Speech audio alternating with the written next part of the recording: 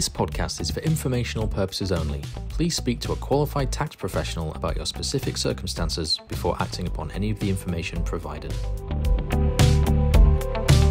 So hi everyone and welcome to episode 3 of Crypto Tax Sucks. This episode is all about NFTs.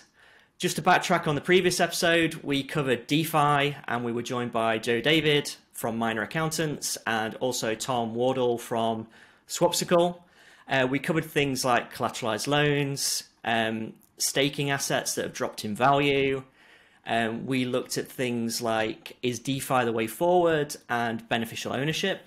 So feel free to go back to the episode to find out more. I'm sure there's going to be some crossover in this episode. As I mentioned, this one's all about NFTs, and I'm joined by two really great guests today. Really excited to have them on. So we've got Andy Gray, who is one of the founders of Known Origin, a digital art marketplace that has recently been acquired by eBay.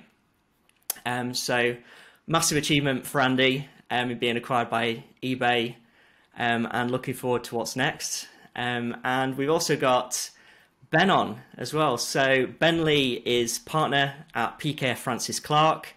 He's also a self-confessed tax nerd and degen of all things crypto and NFTs.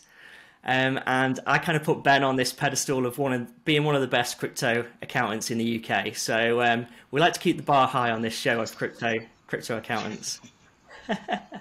It's very kind. I didn't ever do it too much there, did I, Ben? No, I mean, hopefully it's going to filter out my blushing, but I appreciate that. Thank you. Are you both well? How are you doing? Yeah, good, thank not you. Too bad, Tar. Tad chilly, but all good. Surviving tax season. Just about seven. I was going to say 7 days left, but we've lost one. 6 days left. 6 days left to the deadline now. So Yeah. just about. Just got to pay keeping our heads above personal water. one. Cool. So I'm gonna start off by asking a question that I love to ask accountants, and it's why crypto tax sucks. So it'd be good to get your view of this, Ben. Okay. Why does it suck? Does it suck? I guess it sucks. I mean, tax sucks in general, right? It'd be wonderful to not have tax, but here we are. Why does it suck? I think for a number of things at the moment, it's just very complicated, isn't it? You know, what you've got is you've got a lot of people out there who are, I'd say, taking advantage or are interested by this new area, and unfortunately, things aren't particularly clear to the individual taxpayer as actually what the implications of what they are doing might be. So there's a lot, people like yourselves, and we are doing around that sort of education piece, and sometimes we're actually, that can only go so far because there's not enough clarity to even define what the outcome might be. And this isn't sort of like, oh, I've just bought a house or sold a house and there's one transaction. You can have thousands of transactions here. So there's a lot to consider, and there's a lot still yet to come. I'm sure one of the things that we'll touch on in this episode will be VAT. Hopefully that doesn't make people stop listening straight away. There's more exciting stuff than that on this, I'm sure. But there's lots of things to come out and talk around about that. So that kind of sucks, but unless I'm just an incredibly dark person, it's kind of why I love it as well. So I love it because it sucks, because it's changing, it's evolving, and it's quite an interesting area to keep up with. Cool. Yeah, appreciate that. Andy, how do you feel about it? Yeah, well, for starters, I'm not actually an accountant. I'm a software developer by trade, but I have become quite familiar with tax. I think the problem with crypto tax in some ways is that it's still evolving, and from a business perspective and a personal perspective of a collector or a seller, you often start small and then grow, and then it's not really a problem, then it becomes a problem, and then the interpretation of it is just different depending on who you speak to. So in my opinion, all our artists and all our collectors and most people I speak to want to pay the taxes and want to understand their obligations, but because of the misunderstandings and miscommunication and interpretations, no one can get a clear picture. So often people then avoid it because they may not understand what is required of them to actually file a correct report. So it's tricky, people just want that magical tool or someone to be able to tell them definitively, and unfortunately, no one can right now. Yeah, I mean, in some respects, we want to be that magical tool that helps everybody, but there's kind of limitations from our perspective of what we could do, because we need clarity in order to kind of guide people through the right way of paying their taxes. So it's kind of like what's the answer to this? Is it more guidance from HMRC, proactive guidance? Do we need legislative change? What's the answer? So I guess I've got quite well. Oh, sorry, Andy, you go. Well, no, I'll start by. I mean, I'm obviously biased. I don't think more legislation is the answer, but I think more opening things up to have a more global tax system. Jurisdiction-based tax systems are difficult in cryptocurrency, so we really want a level playing field, because as a business, we want to, work globally with, within reason with everyone we can. But the tax system, it was built around small businesses who are an efficient chip shop, in a town, and all the customers are from that place, and that the value doesn't cross borders. So I understand it's tricky, but hopefully over time, this economy will evolve and we'll get better. But I have no idea how that problem can be solved. Yeah, it's an interesting one. I mean, I guess I might disagree with Andy there, just on the legislative piece. It's, we've got tax incentivizes or disincentivizes economic activity. It's a tool for that as well as many other things. And you've seen how some jurisdictions have used it as a tool to incentivize, particularly, the undertaking of digital asset businesses in their countries, either with like a flat rate of tax, like Slovenia, for example, or just sort of no tax approach in other jurisdictions. So that then makes it hard, as Andy was saying, to be sort of competitive on a global scale as in terms of where you might wish to undertake business. And the problem here is that what we've got effectively a new type of property. What the Law Commission are doing in terms of saying, well, hang on a minute, we've got a new property here, digital property, and we are obviously just trying to understand how it fits in with current legislation. And I'm sure you've probably touched on this previously, but that is where things are creaking, and it's not really working because it's so new, in the way that we're using it makes it very difficult to fit in with what we already have. Because what we're doing is going, it's not a currency, so we're basically bartering with assets on a scale we've never seen before, and the tax system wasn't really designed to cope with it. So for clarity, if there was specific legislation built around, law that is yet to be derived around what digital assets are, then that would give more comfort for people who are trying to undertake, business in the UK and hopefully globally, because we'd have a better understanding of the process. Yeah, I think you're on the money there, to be honest. I mean, just referencing the Law Commission's paper that they released in July, they're kind of saying that digital assets do fit in existing property law at the moment, but there are so many nuances around the asset class. It's an asset class we've never seen before, that there needs to be specific legislation to support the industry moving forward. So, we're not even at a point yet where the Law Commission has defined exactly what needs to be done from a legislative perspective, but we seem to be very, very strict on what should be taxed and shouldn't be taxed from a guidance perspective at the moment, which I don't know it could be a bit contradictory.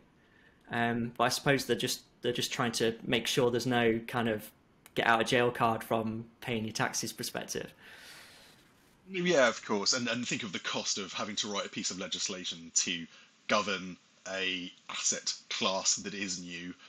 You're not going to do that before actually, from a legal perspective, we understand truly what it is and what defines that, because otherwise you're just going to have to go and rewrite everything, aren't you? So, and I think, what combining the question with what sucks is the industry is, the pace of the industry is phenomenal, as I'm sure anyone involved with it experiences. And obviously, our current systems, tax law and everything else, it's such a trial to have to try and keep up with it. It's you know, will we get to a place where we've defined something that happened 5 years ago, but actually we're on from that now. You know, that's the difficult ask. Yeah, I think the classification is a struggle as well. I mean, Yeah, for me, like agreed. obviously cryptocurrency, most people think it's a currency, but it's not. It's classified as an asset, you know, so then you have to do additional KYC requirements. Digital assets feel like an asset, you know, an NFT could feel like an asset, but is it classified? So you know, it's really hard to get the tax and understand where you are when you can't really understand the thing you're working with. So we've got to get like that basic understanding of what a cryptocurrency is, you know, and you know how it fits in this current system. Yeah, it's difficult. I mean, we work in this area full time, right? And we can struggle to kind of keep up and try and get the understanding that we need to run our businesses. So it's like, how does the average NFT creator navigate this?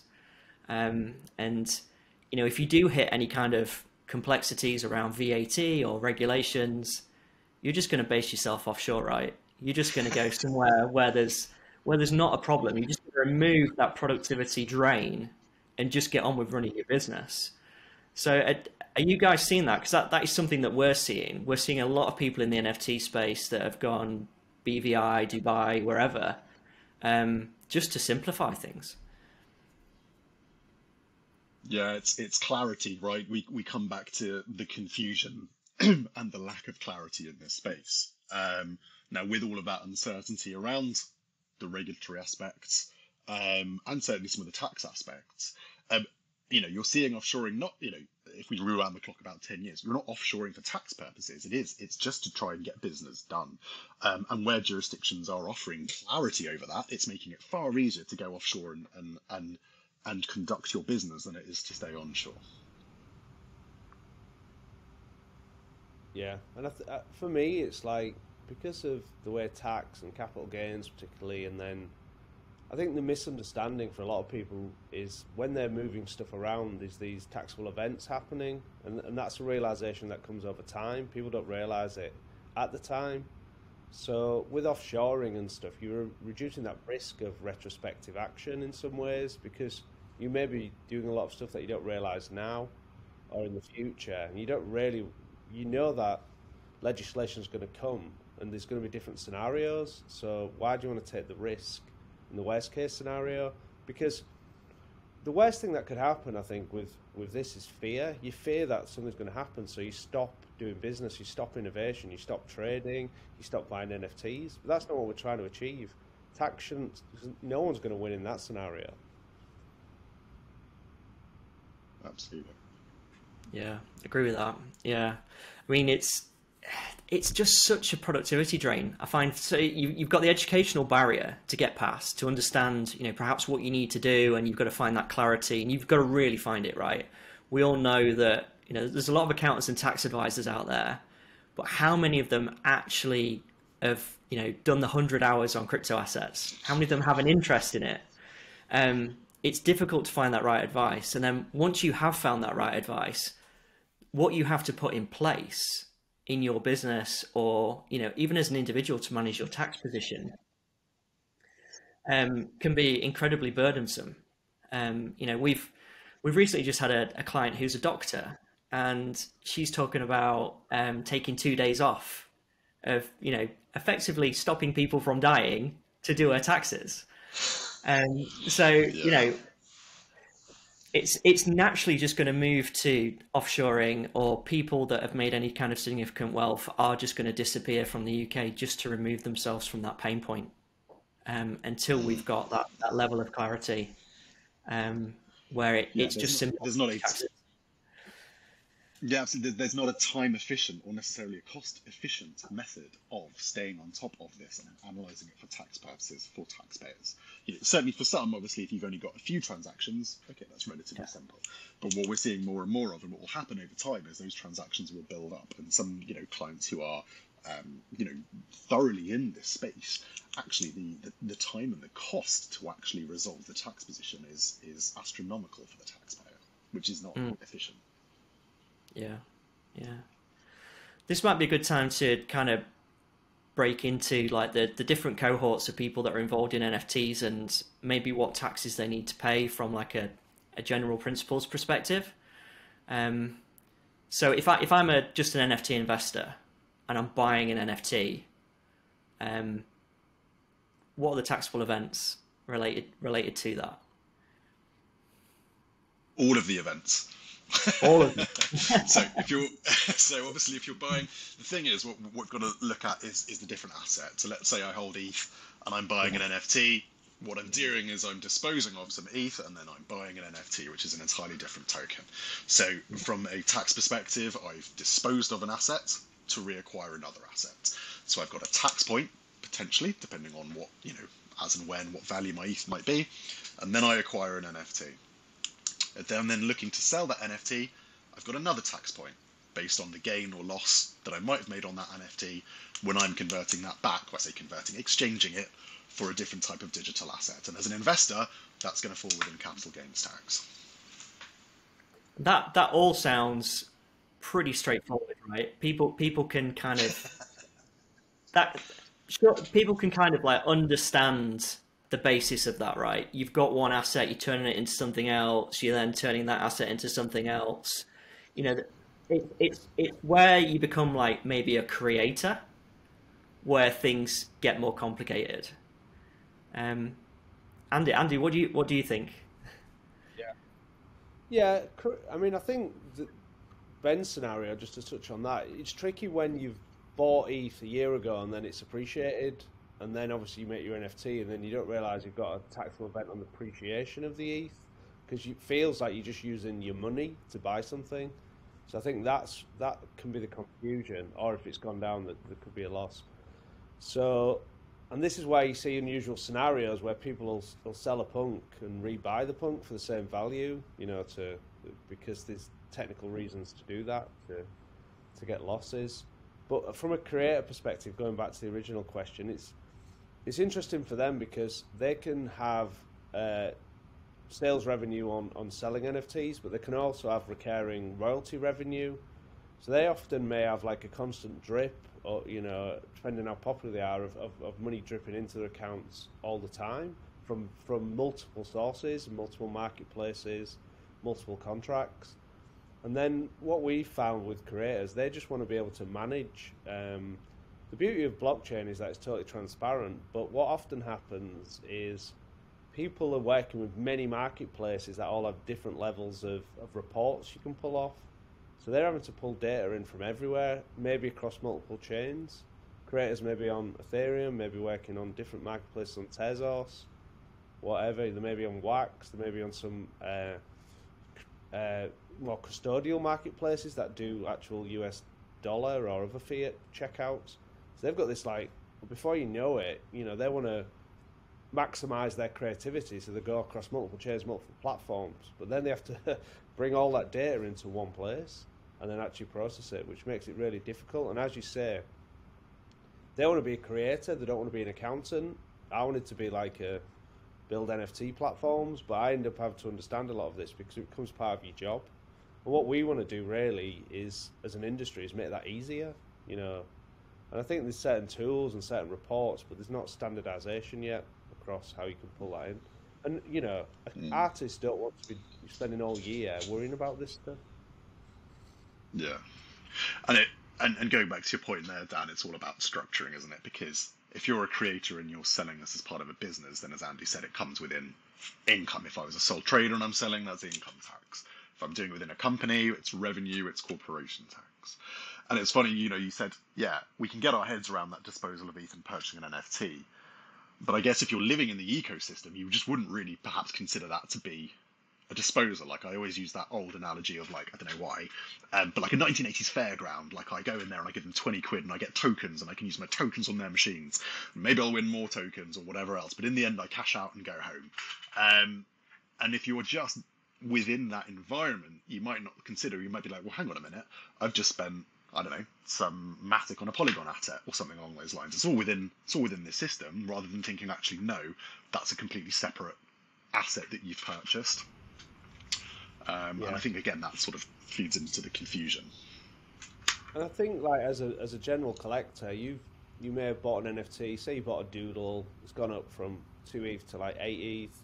You then sell it in OpenSea for 8 ETH, and then you just go and buy something else for 8 ETH. People think, well, that's great. I've got £8 back. I'll go and spend my £8, and but really, in a simplistic way, you've only got 80% of that if you want to, put some away. But people, that's the problem. If you're constantly trading and moving stuff around, it feels good, but then you're just creating this trail of admin and taxable events. And I think once people understand that, they'll be fine with it. You almost need to know that, in an ideal world, if some of these marketplaces could almost send it to your like tax account, and then send you the profit to make it easier for you. So at the end of the year, you've got this pile of money that that's ready for that. But as humans, and before crypto, no one thought like that anyhow. So, but people have got to get that in the mind to just avoid the pain. It's fun, buying and selling NFTs, but having liabilities that you can't afford isn't fun. So it's just education, really. Yeah, and I guess that's, if there's anything we've learned from the last year with what's happened with the markets, one of the things I always talk to clients around is obviously that liquidity piece, because even as a creator, if I've been very successful and I've sold out on my project, but then I've just kept everything in an asset that unfortunately has then devalued during that time, well, you're going to have tax bills based on what you'd originally brought in, the market value of those assets as and when things were sold, because that's how it's recognized for tax purposes. But actually, you might only have 50% of that value left in what you're holding. And these are all sort of we've been seeing that so much in the last year, from both a sort of a creator's perspective as well as an investor's perspective, feeding into what Andy was saying then about just carrying on down the chain because you just keep going. And I think there's a degenerate behaviour, because obviously when ETH's going up, it feels like you're winning twice, but obviously when ETH's going down, you're losing twice. Whereas from an individual perspective in a business, you've got to get comfortable with stable coins, because that's what's going to help you. Because everyone's got their own attitude towards risk, but then I think if you don't put anything into stable coins, your attitude to risk is quite extreme, because you can't predict the future. And I think some people are very good with that, and some either don't understand it or just like to ride the wave and just hope things will be okay. Yeah, I kind of think you hit the nail on the head with the whole kind of just tracking everything and understanding your tax position. And there's just this massive disconnect, right? You can have fun in the market, but you've just got unless you're really on top of things, you've just got no understanding of the impact on your tax position. I mean, that is something that we are generally trying to do at Recap. We've got this new dashboard, we can show you your crypto net worth, we can show you your estimated tax bill. But there are limits to that. There are multiple chains. There are, there's still a misunderstanding of, if you're moving assets between different chains, is that a disposal or is that a transfer? There's limits to where this can go without tax clarity. So as long as the market is moving ahead at a lightning fast pace, there's always going to be a lag time of how quickly we can catch up to actually support people, because it is just such an incredibly fast paced market. But we are kind of getting there, but we're kind of relying on maybe HMRC to put out guidance that where they're actually on top of things like this, right? We've seen a market for the last 3 years of NFTs, but we've had no NFT guidance as yet. So the quicker they react, the quicker we can react, and the quicker we can help customers, the quicker we can educate them, and the quicker we can make them understand the tax position, give them that clarity, so they can continue playing around in this market and keep on top of their tax position. Yeah, absolutely. I think the Sorry, Ben. I think on that, from a government's perspective and legislation, they've got to make crypto assets not like, they've got to make them a first-class citizen, or give people confidence that it's okay to do this. I think if they keep treating it as like a shadow activity, a secondary economy, then people start acting like that towards the tax.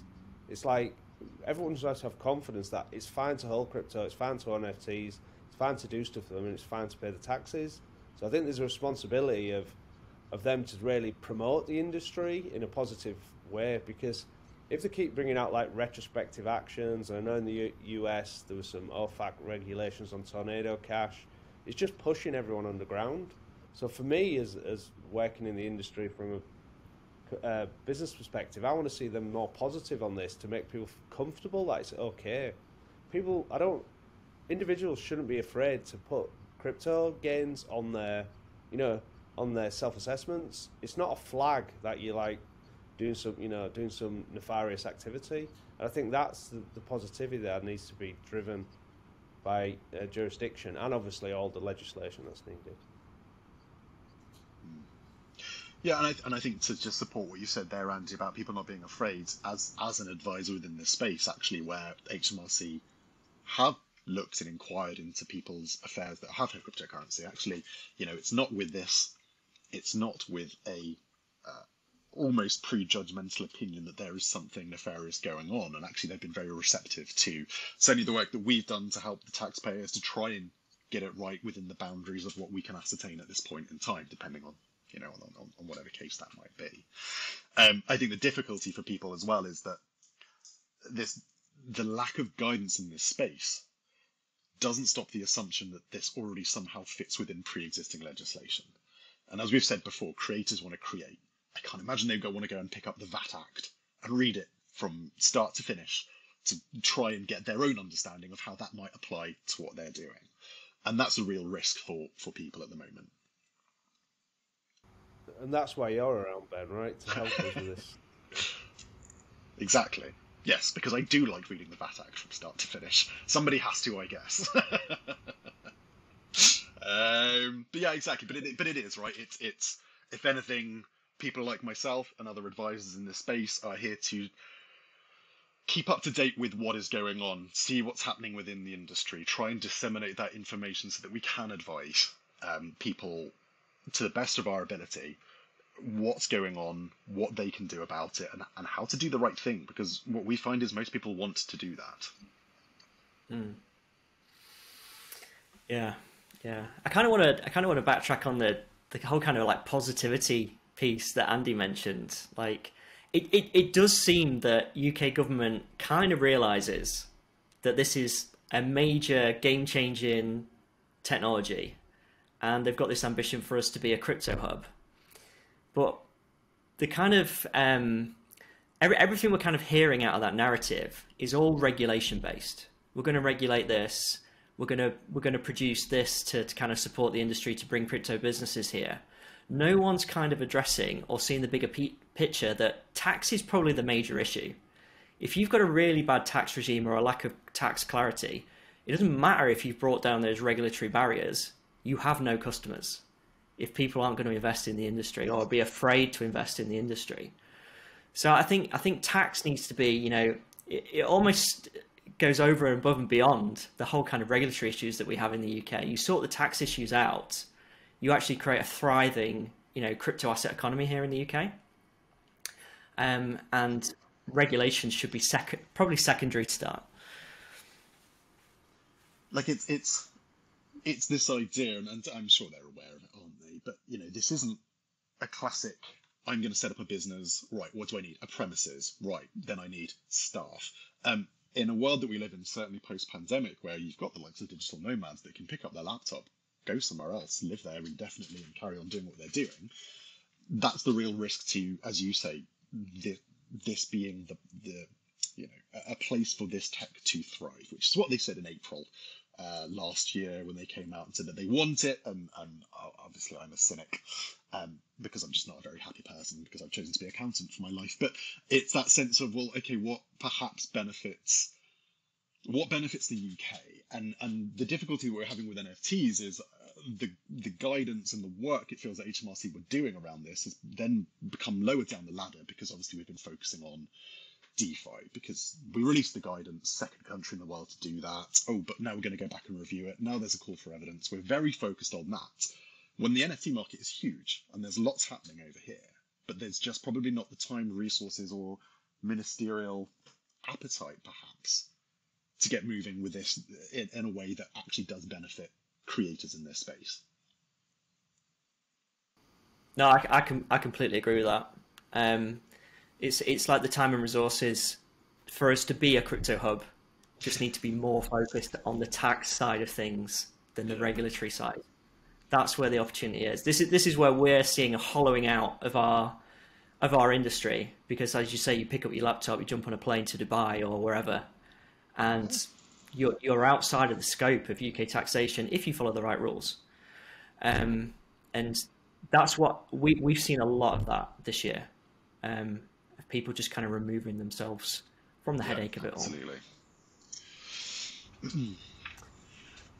Cool. Yeah, I think from my perspective on that though, Dan, is it's not as, I mean, not everyone can just leave the country, and then if you're working in NFTs and crypto in the UK, as a business or an individual, I think the utopia that you can pay for everything with cryptocurrency and you don't have to touch real fiat is impossible.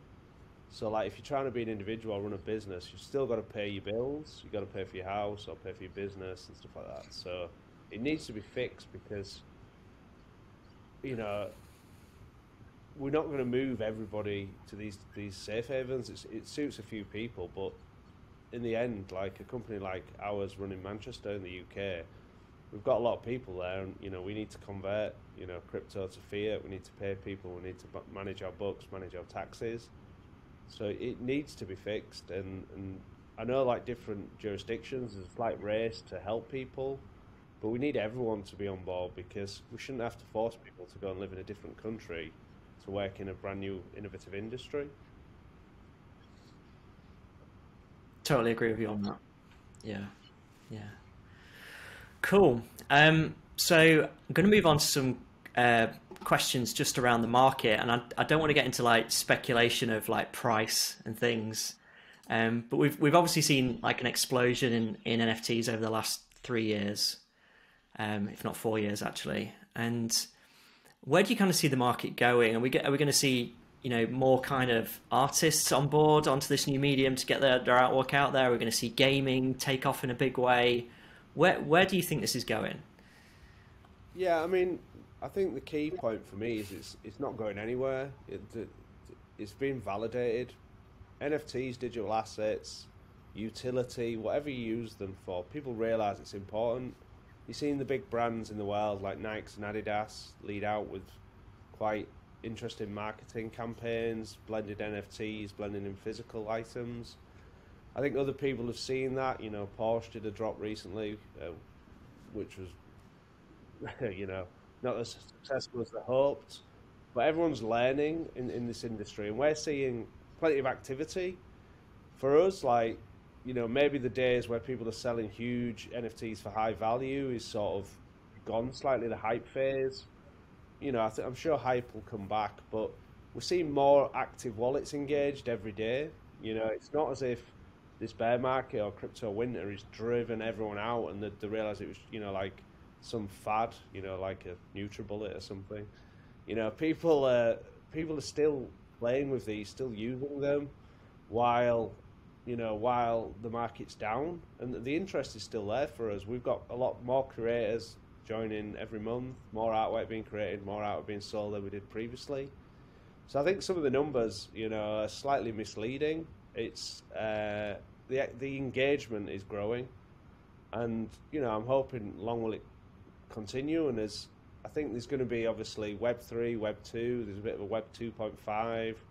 A lot of big companies, a lot of big industries are interested. So I think it's all exciting from a NFT digital assets point of view, and I see more people owning digital assets. The Reddit story has been unbelievable.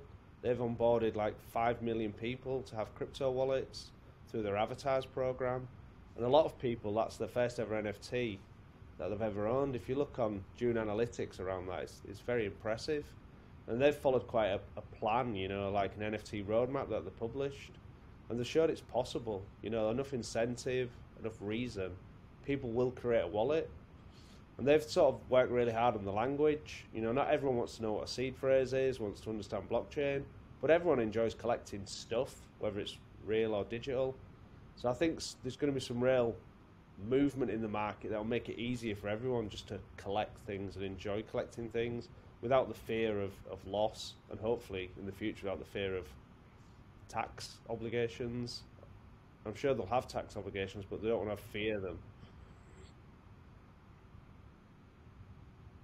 Yeah, agreed. I mean, for me, I guess what either as an expectation or what I can see more of is certainly gaming. Gaming is the obvious places. Yeah, such a sizable industry for the implementation of this, and I think I'm just looking forward to seeing more utility like fractionalization, or seeing more people doing things around real estate ownership through fractionalized NFTs and various other aspects of it, which I was going to say something very, I will say it, it's boring, but are they then truly non-fungible, or are they more fungible than they were before? We sort of then start greying the waters a bit, but I'm excited to see more of how NFTs as a utility can be implemented in a lot more of what we do. I think that's when kind of like mainstream adoption gets it right. Yeah. Sorry, Andy, I interrupted you. No, sorry. I think like in terms of industries, it's difficult to see which industries wouldn't be interested in using digital assets. I mean, essentially, a digital asset can be a receipt. So, it's going to be used for high value items. It's going to be used for redemption, gaming items, in-game items, metaverse, virtual real estate, real estate. It's everyone's exploring it, and that's what's interesting. And everyone's got to find the way with these, and there's different markets that don't even exist yet that are going to appear, and we've seen that with the metaverse stuff, and then I think like the proof of attendance protocol's been really successful. Ticketing. It's like back in the day when you're just thinking about every use case, and like the ICO craze basically was like everyone shoehorning an idea from some industry into crypto. But I think in NFTs you can prove that. You don't have to pre-sell a lot of these ideas. If you can get people on board and add value to transactions that already exist every day, then that's where the true utility is going to come. Cool. Yeah, I'm with you on all of that. To be honest, I think for me the biggest area of interest is gaming. I think we just haven't seen like a major game developer integrate NFTs yet, and it's obviously on the roadmap of some of those big gaming companies, and some of them have tens of millions of customers, and you can get to market very, very quickly when you've already got that kind of level of customer base. So I think that's where it gets really exciting for me. It'll be a nightmare for tax. Yeah. I mean, the most popular blockchain game at the moment is obviously the Bored Ape Sewer Pass Dookie Dash game. So that's really added a bit of utility to their community. And obviously there's like a ticket or a key that you can sell. So there's instant liquidity, but you need to have that, and then multipliers. So they're trying to test the water really. So it's interesting to see how these things go with these engaged communities. Yeah, totally agree. Cool. So I just want to finish off by asking a few questions that have come from our community. So one question is around VAT. I don't know who wants to take this one. But basically, I'm an NFT creator. Do I need to pay VAT on sales? I know this might be a can of worms. So, the only answer I can really give is maybe without having more of the facts. So, without wanting to literally talk about this for another half an hour, I'd say it's an interesting area at the moment because it depends on how you're selling them. It depends if you're selling through a marketplace. I can tell you the difficulties that currently exist within that, because fundamentally whether VAT would be applied or not depends on the underlying characteristics of what it is that you're selling. Because if we go back to first principles, is there a good related? Is there a service related? I mean, we might get to a stage in the future where it might be neither of those, but that's kind of the starting point to understand. Then we get into how it's sold. What we've seen coming out of other jurisdictions there was a ruling last year in Spain that sort of basically said that NFTs fell within their fell within ESS, like electronically supplied services. But the difficulty with what happens in this space is a lot of the sales are anonymous, so you don't know where your seller is, which is a huge factor for when it comes to understanding what applies. Because if you usually sold, say, 100% of everything to the US, from a VAT perspective, that would be outside the scope. You might have GST issues in the US depending on what state you're selling to and various other aspects. So the only thing, and sorry I have to say this, but you would have to probably speak to someone, an advisor within this space, to learn more about what it is that you're doing and to really assess actually what the risk is in related to what it is specifically that you're doing. And this comes up a lot with NFTs because they can have so many different characteristics.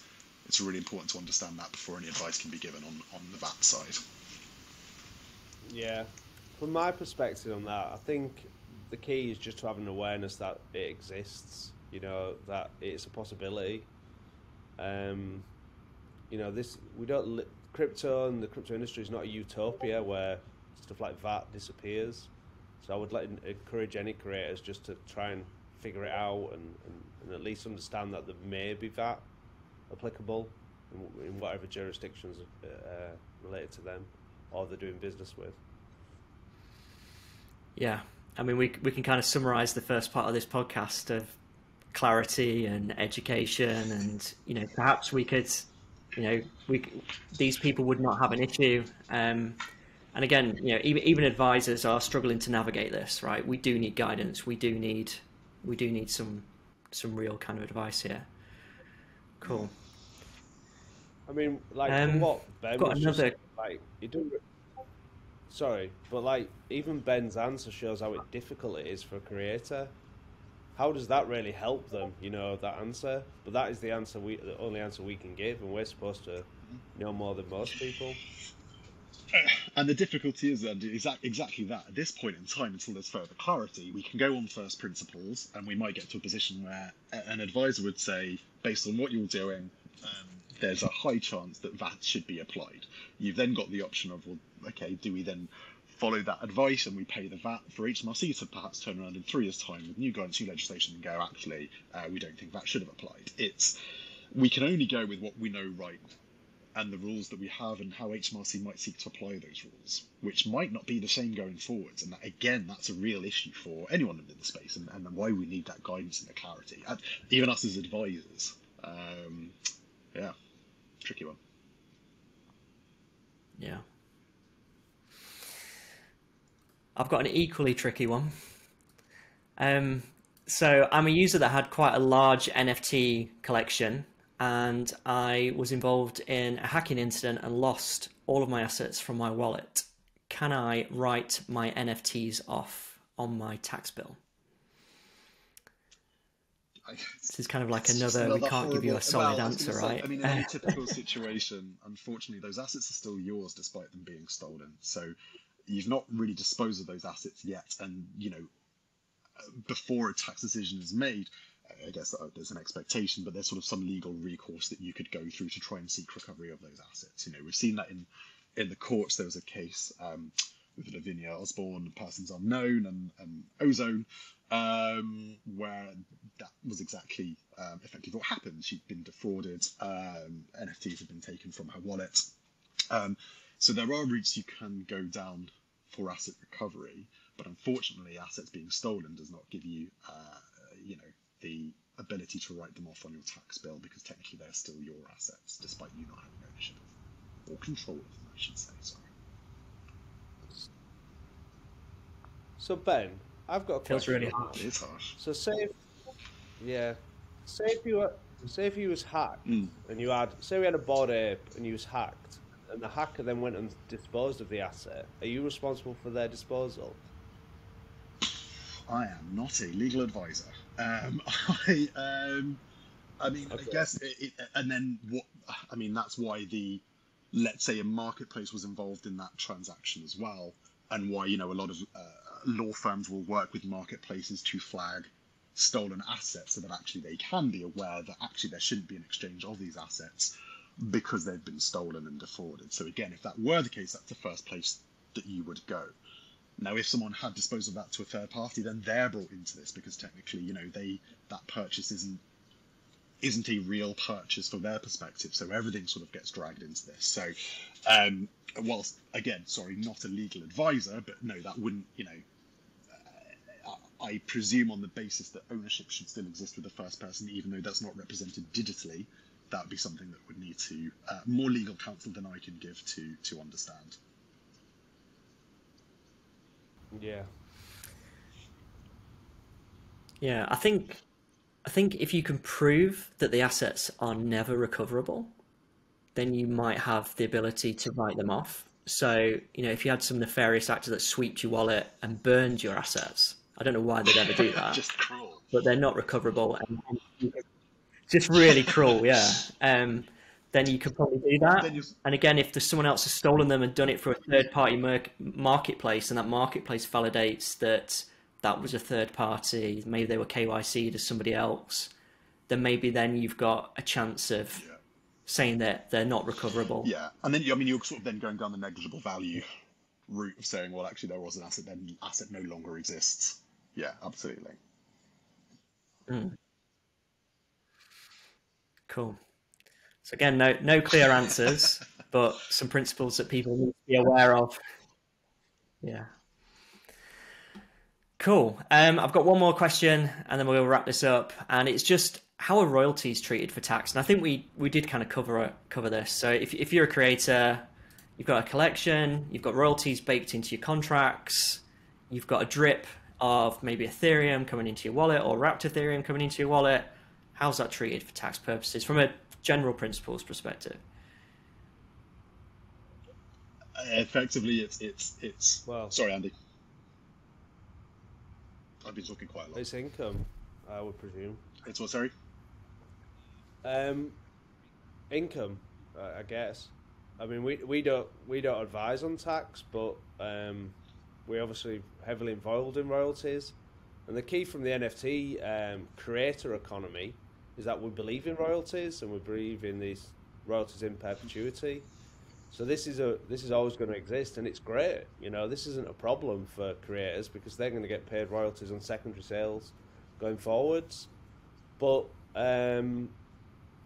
it does count as a sale, I guess. But, it almost acts in a way like, I'd say, royalties or commission or whatever that is, but effectively it's revenue. It's still income that is taxable either as income tax if you're operating as a sole trader or in partnership, or corporation tax if it was within a company.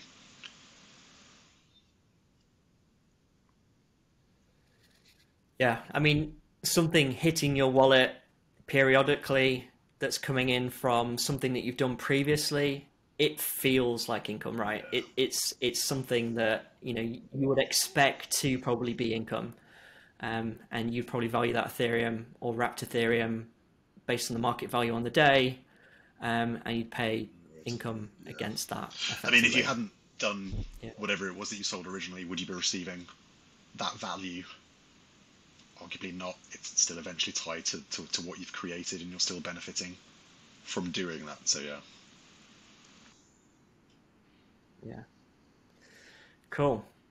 All right. We've gone through some community questions there. Thank you for doing that. We're going to wrap this up now because we're on to 50 minutes. Thank you both for coming on the podcast. It's been great to get your insight on all things crypto tax sucks and NFTs.